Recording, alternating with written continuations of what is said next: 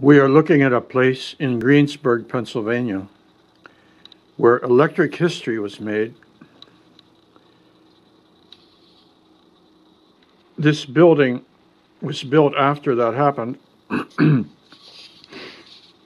but before this building was built, there was once a more simple structure there which housed steam engines and electric generators.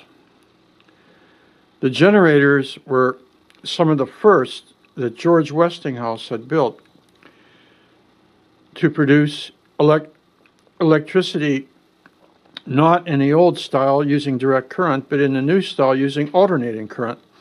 This was a big deal. And Greensburg was one of the first places in the country where this new system was tried out. This is West Otterman Street. And if you drive past there today, you can still see this building.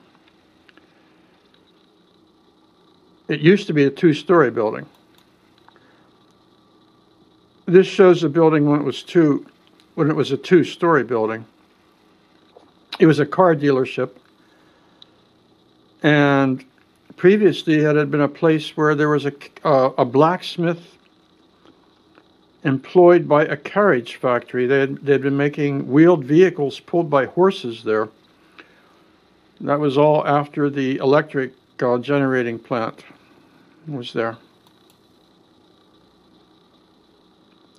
This is a map, a Sanborn mapping. That was a company that made fire insurance mapping, and they're very useful for being able to show what was there in the old days.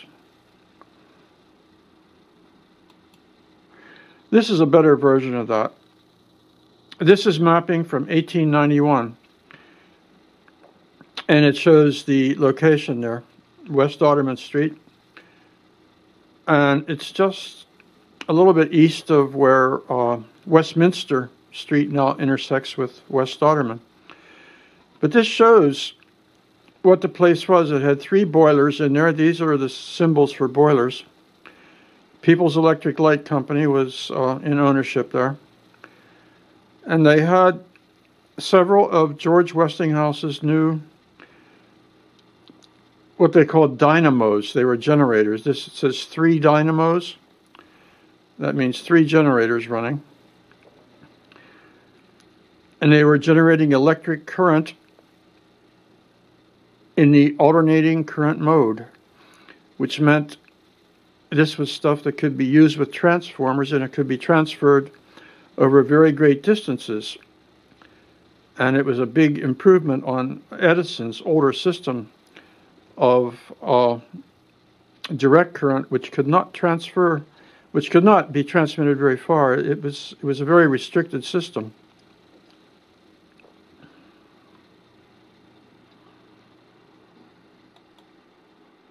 We're looking at contemporary mapping. This is from the courthouse. It shows the plot of ground that one time was the location of the electric generating station that was using George Westinghouse's new electric system.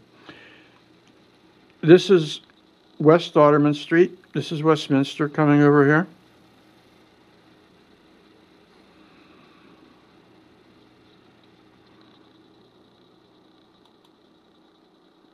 This is the building as it sits today.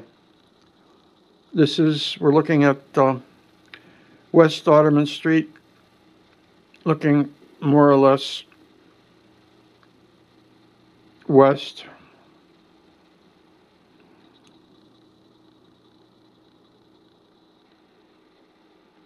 This building has been through quite a lot, and this building is made of brick, and is not the same building that was there when electric power was generated.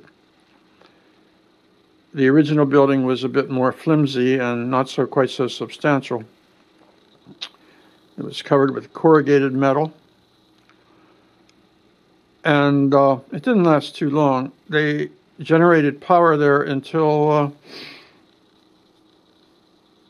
in the 1890s, it was replaced by another plant down by the southwest branch. It had coal available to fire the steam engines. This one was firing the steam engines, the boilers, with gas, which we would guess came from very close. There was a gas producing facility just a couple blocks away from that to the north, right beside the main line of the railroad. And I think we've said enough about this, but it's a interesting feature of Greensburg, Pennsylvania. It was set up in Greensburg in the 1880s and started to produce electric power there. It's one of those historic firsts. And I think it's time to shut this off and say so long until next time.